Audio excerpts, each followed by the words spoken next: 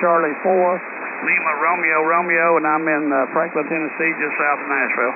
Very good. The call is Kilowatt 2, Bravo London United, K2BLU. And yeah, you were 15 over, but I had the preamp on. Generally, I don't use the preamp, and all the signals, most of the signals on 17 are coming in, at least right now, kind of low to me. So I put in the preamp, which generally I don't use. But you're coming in fairly strong here. I think you're like an 8 or a 9 without the preamp, with the changing propagation. Anyway, that was where are you located? I am 25 miles south of Nashville, just straight south of Nashville down I-65, about 25 miles. Oh, I was in Nashville many years ago. I loved that town. I don't know if it's probably changed like everywhere, but it was very gospel, very friendly. I don't know if the Hyatt Regency Hotel is there. I was in a band traveling around with a famous band, and we stayed at the Hyatt Regency, and it was the people were so friendly. It was so nice there.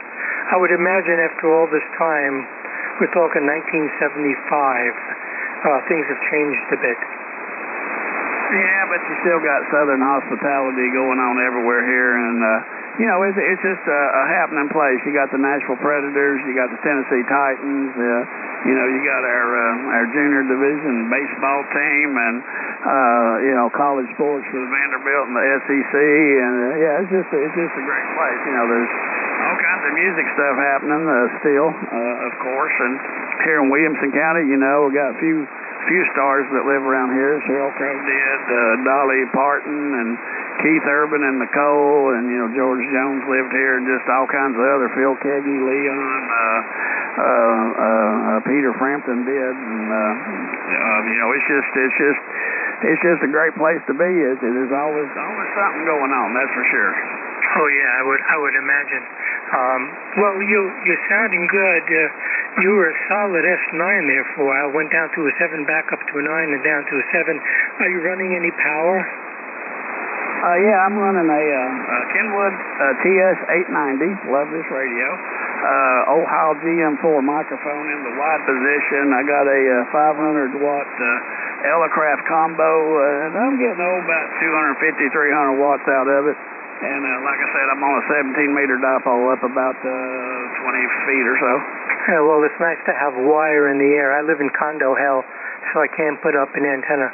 I'm limited to, like I said, a mobile antenna on the ground, and I change the vertical element depending on what band I want to be on. But yeah, you're anywhere between a 7 and a 9. Very good. I'm running here about 800 watts into that 7-foot whip. And what's my signal report? Oh yeah, you're the same. You're bouncing S7 to S9. You know, the QSB on the band. Just, you know, that's the way 17 meters is. But yeah, man, you're sounding good. No problem at all. Oh, well, that's encouraging. Maybe later on when I come on, I'll hear some of that DX that people were saying was so good from stations that they normally don't hear. So that's the whole purpose for my 7-foot whip. Not much of an antenna, but if you can hear me in Texas, that's I guess it's working. I can see my amp isn't putting out as much as it normally does.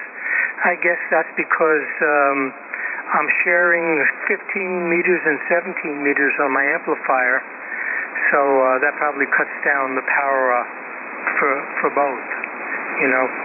But that's okay. There's very little difference for a couple hundred watts.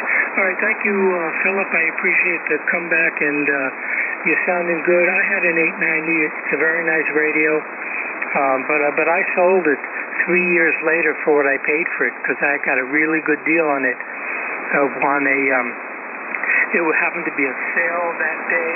Plus, there was also a sale because of the ham fest going on, and so it was a whole bunch of things. So I ended up paying brand new, shipped to me, $29.50. So I'm sure the radio has gone up quite a bit since then.